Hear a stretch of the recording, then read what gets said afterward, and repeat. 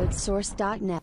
Hey everyone, Josh from Download Source. I've got another Apex video showing you how to find your screenshots on PC. So if you've if you've installed the game to C drive, you'll find it under C drive, Program Files 86, Origin Games, Apex R2 Screenshots. But if you've installed it somewhere else, you'll need to go to your Origin folder, Apex, R2 Screenshots, and you'll see them all.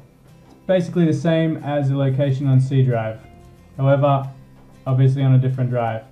Anyway, that pretty much sums up this guide. As always, thanks for watching and see you next time.